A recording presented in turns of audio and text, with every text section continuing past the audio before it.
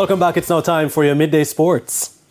President of the World Anti-Doping Agency, WADA, Witold Banka, says plans are advanced to increase the funding granted to Jamaica and other Caribbean nations in the fight against doping in sports. Banka, who is in Jamaica for the World Anti-Doping Agency's two-day forum for Caribbean Ministers of Sports, which gets going on Tuesday, made the disclosure to TVJ Sports this morning. First of all, slowly we want to increase the budget. We want to help them. We want to increase the number of tests conducted in the region, and what we want to actually, and this is one of the biggest goals, what we want to find is education. Right, education is the key, and this is something which we have to improve in the region, because when we look at this perspective from education perspective, there is a room for improvement.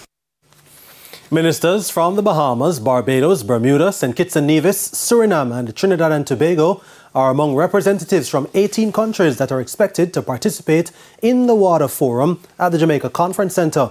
It's the third consecutive year that WADA is meeting with ministers of sport in the Caribbean to discuss anti-doping matters. Now, the West Indies under-19 bowlers had a good first outing in South Africa as they got their final leg of preparation for the ICC Under-19 World Cup off to a winning start with a 6-wicket victory over New Zealand at the Bram Fisher Oval. Jamaicans Deshaun James and Ryan Edwards had 1 for 11 and 1 for 18 respectively, as New Zealand were bowled out for just 131 in 39.2 overs. Nathan Seeley was the pick of the Caribbean bowlers with 4 for 21. Tom Jones top scored for New Zealand with 24, while Lachlan Stackpole made 23. In their run chase, the West Indies under-19s got to victory at 132 for 4 in 24.5 overs. Joshua Dorn top scored with an unbeaten 45, while Joel Andrew was left unbeaten on 36. Jordan Johnson made 14, while two other Jamaicans, opener Adrian Weir and Stephen Wedderburn, made 3 and 10 respectively. The West Indies will open their Under-19 World Cup campaign on January 19 against hosts South Africa. Now, President of the Intersecondary School Sports Association, ISSA, Keith Wellington, says the All Manning and the Costa Cup matchup remains an important part of the local schoolboy football season, as it provides opportunities for players to attract scholarship and professional opportunities. Wellington explained the significance of the game, which the All Manning Cup team won 2-1 against the All Costa Cup team this over the weekend.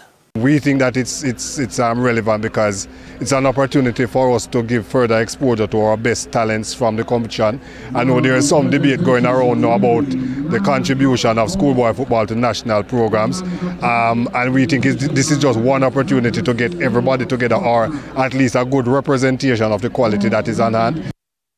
And even though he agrees with the national youth coach John Wall about not enough football being played in Jamaica, he believes that the organisation is unable to stretch the season. What ISSA is responsible for organising competition on a social level.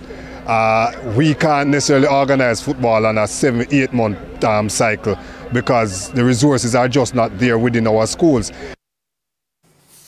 Now, Arnett Gardens could go as high as second in the standings on goal difference with a win over Dunbeholden in the Ray and Nephew Jamaica Premier League today. The clash will be the second of a doubleheader at the Stadium East Field. Arnett are currently 5th on 24 points, the same as Tivoli Gardens in 5th. Dunbeholden are currently 6th on 21 points. Both teams are looking to rebound from losses in their last outings. Kick-off is at 7:30. Vere United battle Malines United in the early encounter. Vere are 8th on 18 points, while Malines are just above the relegation zone in 13th on 8 points. That match gets underway at 5. And that's it for your Midday Sports Report. Shamela? Thank you, Jordan. And that's the Midday News. I'm Shamela Pullen.